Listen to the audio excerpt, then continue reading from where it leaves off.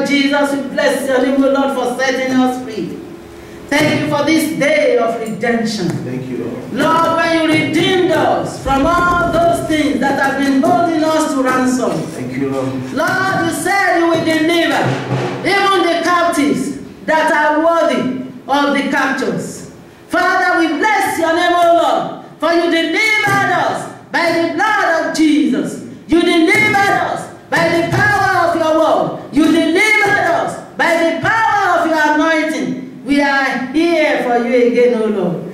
Father, shine forth in our spirit, soul, and body, that, Father, we will continue to move forward and proclaim your good news in all places, that will be for signs and wonders in all places, that, Father, the church, not only this building, but all the churches in the world, will continue to be signs and wonders in the communities, because Jesus is a worker of miracles. That miracle will continue to happen.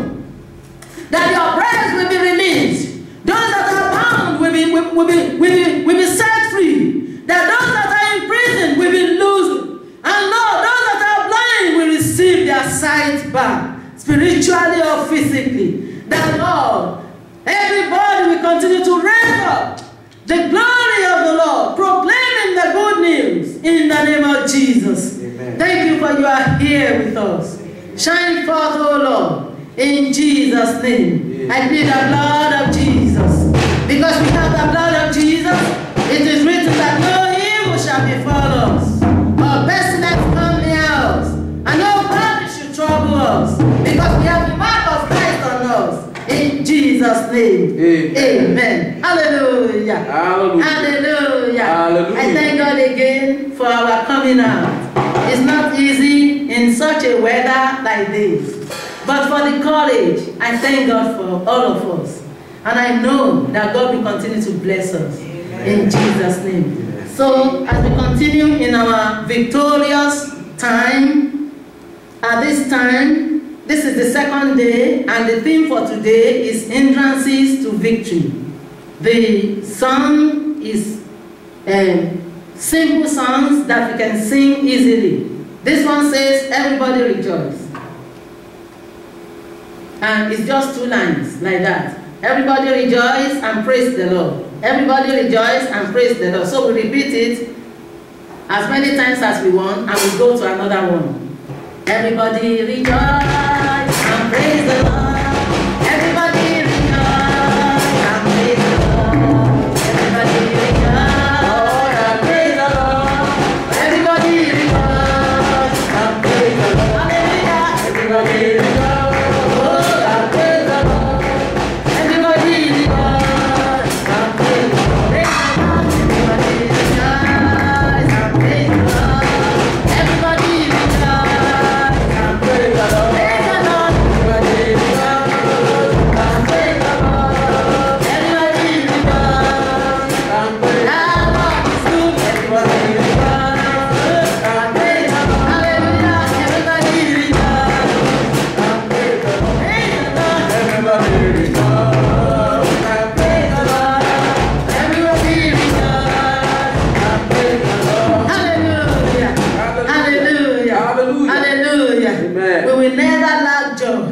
In Jesus' name. Amen. Our joy shall continue to increase. Amen. Because it is in the word of God that this is the day, Psalm 118, this is the day that the Lord has made. We will rejoice and be glad in it. We must be glad. If anything wants to cross our joy or gladness or rejoicing, the Lord will raise the standard against it. Amen. And we will be victorious. Children of God are always victorious. This one says, dry bones shall live again. Yes. Yes.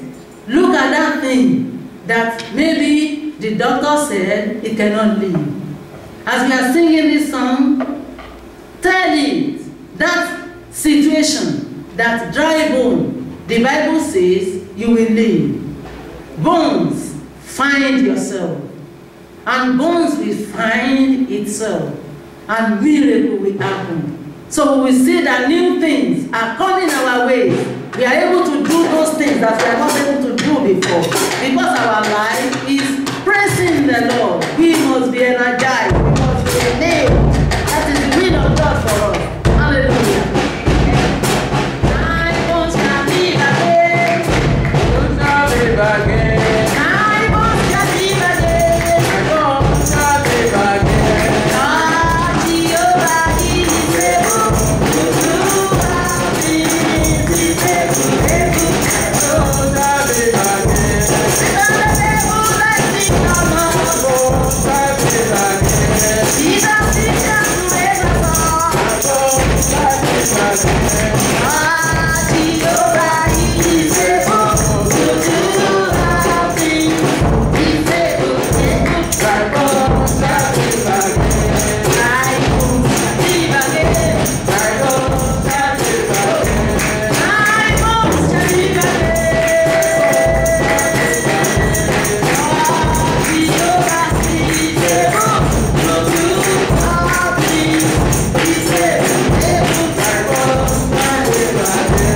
In the United States of America, in Nigeria,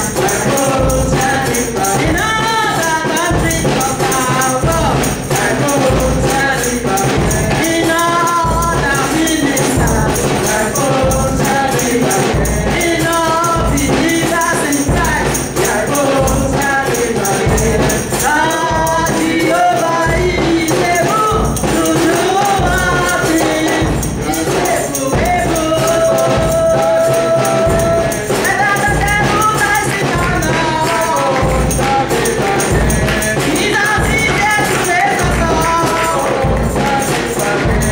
Ah, Jehovah is able to do all things. He's able, able. I will just see the face. And all that are waiting upon God for miracles. Rise up, rise in the name of Jesus. Oh, rise up,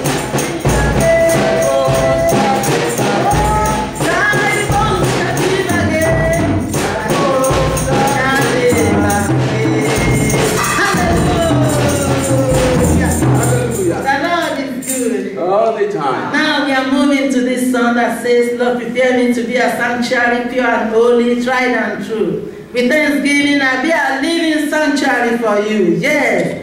In Romans chapter 12, it says, we should be a living sacrifice unto God. Yes. So we thank God that that is what we are. And we are singing it to renew our strength, that we are living sacrifice.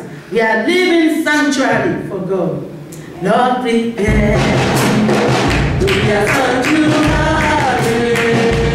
pure and holy, right and holy, with thanksgiving, and with a living sanctuary for you. Oh, Jehovah, prepare to be a sanctuary, pure and holy, pure and holy.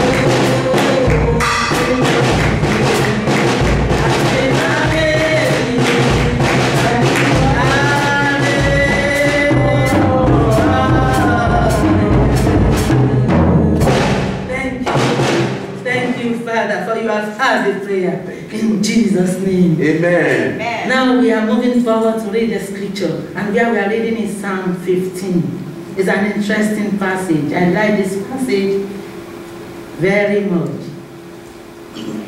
Psalm 15. Lord, who shall abide in thy tabernacle? Who shall dwell in thy holy hill? He that walketh uprightly, and walketh righteousness, and speaketh the truth in his heart. He that backbiteth not with his tongue, nor doeth evil to his neighbor, nor taketh up a reproach against his neighbor, in whose eyes a vile person is contemned, but he honoureth them that fear the Lord. He that sweareth to his own heart, and changeth not, he that putteth not out his money to usury, nor taketh reward against the innocent. He that doeth these things shall never be moved. Hallelujah. Hallelujah. Hallelujah. Hallelujah. They are great word of God. It may seem difficult, but we can do it by the grace of God. Hallelujah. Hallelujah. We are going to listen to accordion music, and the song is Victory is Mine.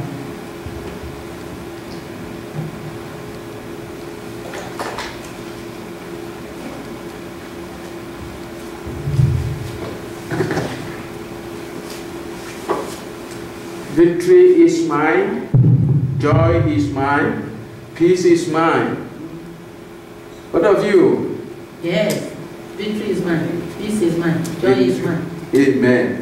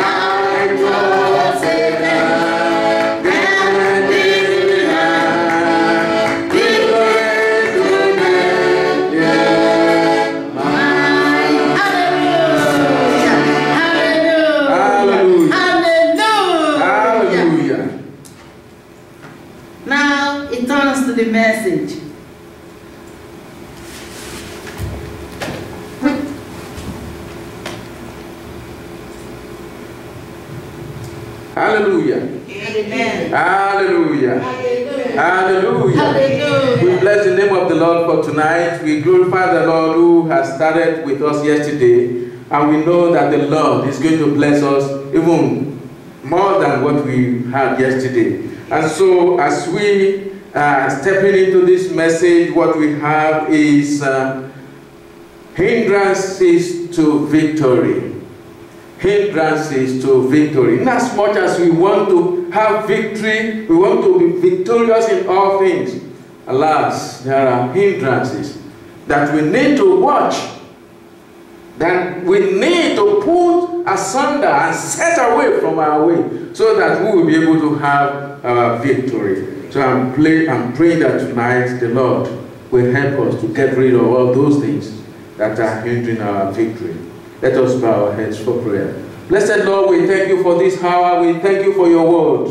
We thank you because, Lord, you are here to bless us. Even under this revival, we want to thank you for this month of October. As the month is moving away, so, Lord, you are bringing blessings to us. And, Lord, we know we are being ushered into another month, the month of peace, the month of joy, the month of victory. And we pray, O Lord, that you will give us the light to be able to see our way and get rid of all those things that are trying to hinder us from getting our victory. In Jesus' name we pray. Amen. Amen. Amen. Amen. We're talking of hindrances to victory. Yesterday, I enumerated some words that are associated with victory. Such as overcoming, winning, fighting, conquering and besieging. When we besiege a city, we surround the city to capture the city. After capturing it, then we become what? Victorious. And so we have various things like that. When we are battling with something in our lives and we overcome, then we become overcomer. And as we are overcoming those problems, then we have victory. So also, when we are fighting against something or somewhere that, we get over the trouble and we overtake, then we become victorious. So also, all these things we have as, things that are, moving us into what the victory means. Today, we want to move further. We want to add more to them, to those things that will make us to understand what it means to have victory. To be victorious, we must have our mind set on some things that are just like what we know as prosperity. When we say prosperity, when we talk of success, when we talk of profit, we are on the same line. We are talking of victory. When we talk of all these, we are talking of victory. And when we talk of having promotion, elevation, confirmation, accommodation, or having, to have arrived, when we talk of, being elevated in the presence of God, we are talking of victory. We are victorious. More so, when we talk of accomplishment, when we say we are accomplishing, that is, we are getting victory. When we talk of triumph, we have triumphant entry of Jesus into our lives. When Jesus enters into our lives as he entered into Jerusalem, we say we triumph because Jesus is victorious.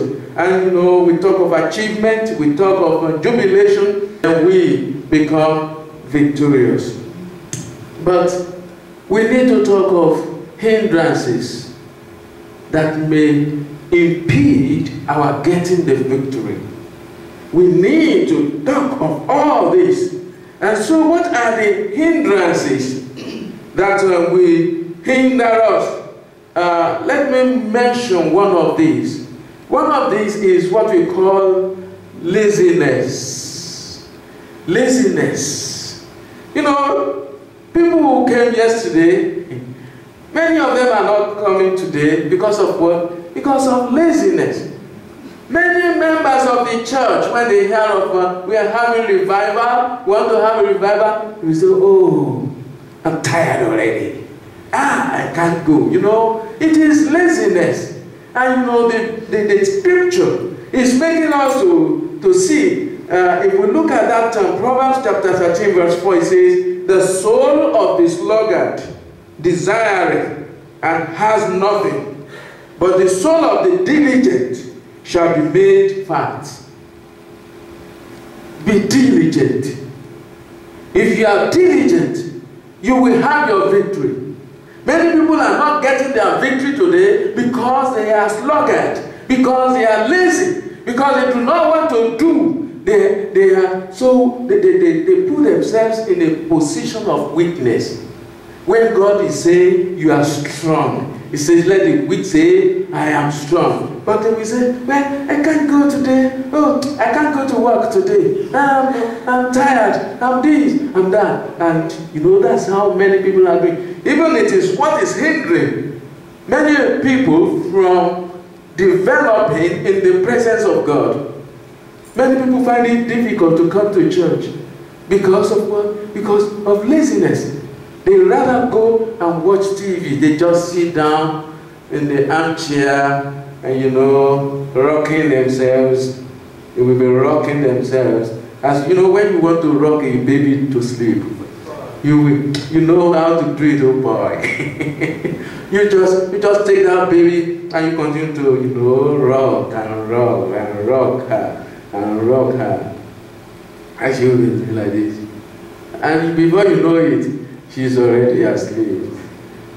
So many people are being rocked and rocked to sleep by the devil because they leave themselves into the hands of the devil. And if you don't take yourself, if you don't snatch yourself away from the devil will rock you and rock you and rock you to sleep. And that is why many people are not ready and not coming forth, because they are lazy. The soul of the sluggard desires. So if wishes are horses, beggars will say, I want to ride. And they will say, they will ride. But you know, it's beyond wishes. It's beyond wishes. And that is why the sluggard cannot have, because they only desire, but they don't put any effort into getting what they desire. And now it says that the soul of the diligent shall be made fat. If you are diligent, to seek God, the Bible says God says in the Bible that those who seek me will find me. If you seek the name of the Lord, if you seek the power of God, if you seek the Lord Jesus, you will find Him. So that is one thing that is hindering people. They are lazy. And you know, if you are lazy, you need to get rid of that laziness because it will disturb your victory. And another thing is concealing sin. Concealing sin. You know, when you hide sin, when you do not expose yourself in the presence of God, you think you can hide from this presence of God. You cannot hide. God knows all things. But it's for you just to confess. And that is why, you know, the book of Proverbs chapter 28 verse 13 is telling us, saying, he who covereth his sins shall not prosper, but whoso confesseth and forsake them shall have mercy. He who covers his sin will not prosper, but he or she who confesses and forsakes will have mercy. God will have mercy. Many people are not obtaining mercies today, the mercies of God today, because of what? Because they are covering their sin. They think that God does not see them. God sees you. He understands what you are doing. He knows where you are. And that is why your victory over sin is being hindered. Because you are not confessing. You are not coming, with your own heart into the presence of God to say, Lord, forgive me, cleanse me. That's one of the things that people find difficult to say. Forgive me. Forgive me, I have sinned. Forgive me, I've done wrong. Lord, forgive me. They find it difficult to say, but without confessing, he says that if you cover your sin, you will not prosper. And I pray that we will take whatever is hindering our victory today and we will do the appropriate thing. He says that if we forsake our sins, if we confess and forsake our sins, we will receive forgiveness. Another thing that is hindering our victory is failure to walk uprightly. Failure to walk uprightly. And this is what the passage we read tonight is making us to see. If you look at Psalm 15 verses 1 and 2, it tells us, Luke chapter 15 verses 1 and 2, is talking about, having a crooked way, a fast way that will not help, but having an upright way that will help us. So Psalm 15 verse 1 says, Lord, who shall abide in your tabernacle? Who shall dwell in your holy hill? He who walks uprightly and walks righteousness and speaks the truth in his heart. If you walk uprightly, if you walk righteousness, and if you speak the truth from your lips, then you will have your victory. Amen. So these are the things that are hindering us. When we fail to walk uprightly, when we fail to tell the truth, when we fail to live in the truth, when we fail to do things that are righteous in the presence of God, when we speak perverse things from our lips, they hinder our victory. Because victory comes from the Lord. It is from the Lord. And the Lord who gives us victory wants us to live according to his will. So that's one of those things that hinder our victory. What else? What also hinders our victory? Backbiting. Backbiting. People backbite a lot. In your back, they begin to speak, spoiling your life, destroying you behind you. This is what backbiting means. Tearing off somebody wrongly in his absence or in her absence. This is very, very common, and it's even digging deep in the household of faith. Those who are Christians, they also engage in backbiting. This is not right. It's nothing to be mentioned in the house of God, in the presence of God. And we are told in Psalm 15 verse 3, he who backbites not with his tongue, nor does evil to his neighbor, nor takes up a reproach against his neighbor, is the one that will be victorious. That is the one that will have victory. He who or she who doesn't backbite, who doesn't tell evil things about somebody to other people. You see something and you begin to say it in a bad way to destroy the person in his absence or in her absence. It is unacceptable in the presence of God. Amen. God hates it. If you want victory, you have to dispose of this. And you have to get the victory of God by getting rid of backbiting. What other things? Another thing is dishonoring those who fear the Lord. You see how it bounces down. Did you see that? How it bounces. See, bam, bam. Dishonoring those who fear the Lord. If we do that, we are moving far away from our victory.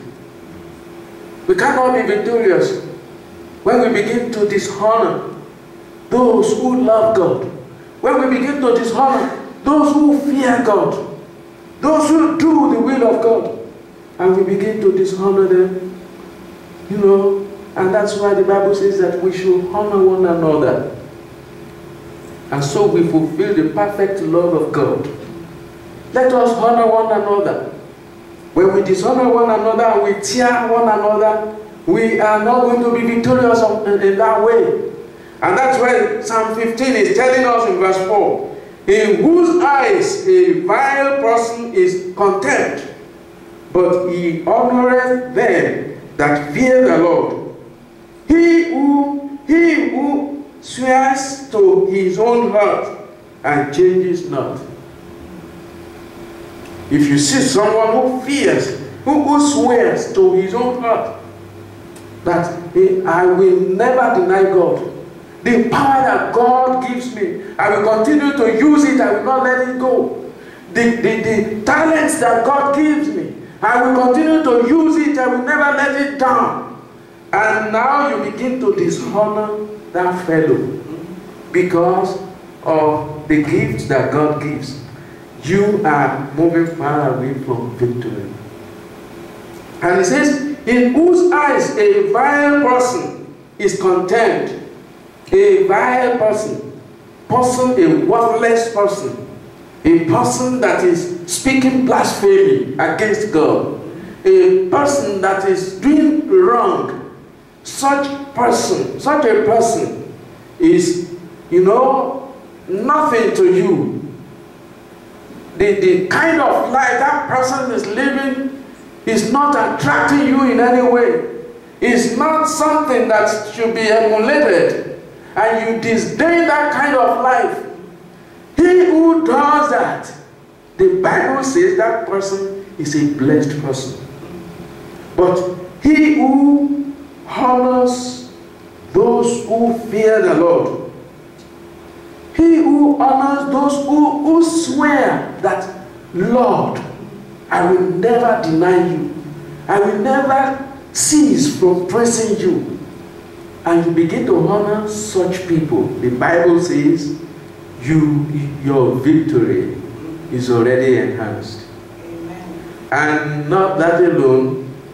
It says taking bribe and lending money for usury. If you do that, you are writing a letter of divorce for your victory. You are giving a letter of divorce to your victory. And you say, your victory, bye-bye. If you begin to take bribe, what does it mean to take bribe? You know, something you are legitimate, a legitimate service that you need to do. And you are saying that unless you give me this thing, unless you give me $100, I will not do it for you.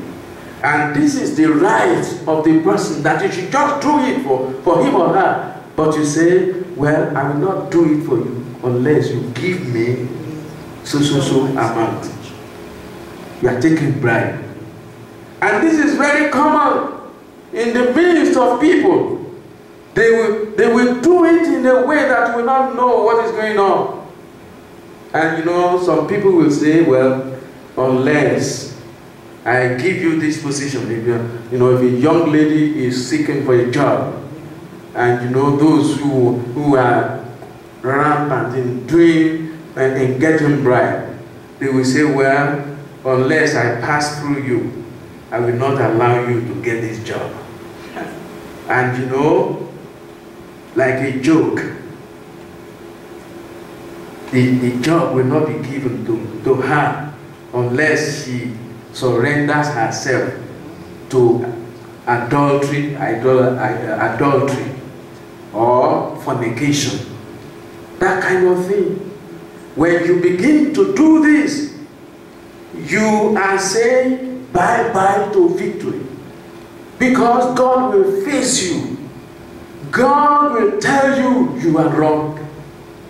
And you see, it's also saying that lending money for usury. That is, somebody in the church is suffering, you have money, the person comes to you and you say, well, I will not lend you unless you will give me 10% on top when you return, and you must return so date. When you do that, you are taking your money to usury. When you cannot give freely to somebody, when you cannot lend freely to somebody and take the amount that you give, but you are putting on top, I gave you $20, you must give me $22 when you give it back. You are taking usury, and God does not want that. You know, it's when you go to marketplaces, they can be, you know, putting money into that kind of thing. But this one is they are using money to trade and get some profit. That is different. But what we are saying is you lend somebody money and you say, I will have to take $5 instead of my $10 that I gave you. You are not doing the will of God, and victory is far away. And that is why Psalm 15 verse 5 is telling us, he who puts not out his money to usury, nor takes reward against the innocent. The innocent, someone who is innocent in need, somebody who needs help. Instead of helping that person, you are making the trouble to be more for that person. If he has money, will he come to you? If she is having enough, will she come to you? And now, when she comes to you, and you put another burden upon her, are you not saying that victory should get away from you? You have, God gives you that you may profit, that you may help others, but you are using it to get yourself rich. This is another kind of thing. There are many ways, but I'm going to stop it in this, that we need to get our victory by obeying the Lord. Come into the Lord Jesus, soak yourself in the Lord Jesus Christ, and let the word of God enrich your life. You know, take the word of God, study the word of God, and you will see many things that will lead you to your victory. Amen. And so I pray that God will continue to bless us and continue to give us victory that we need for our lives. In Jesus' name. Amen. Amen.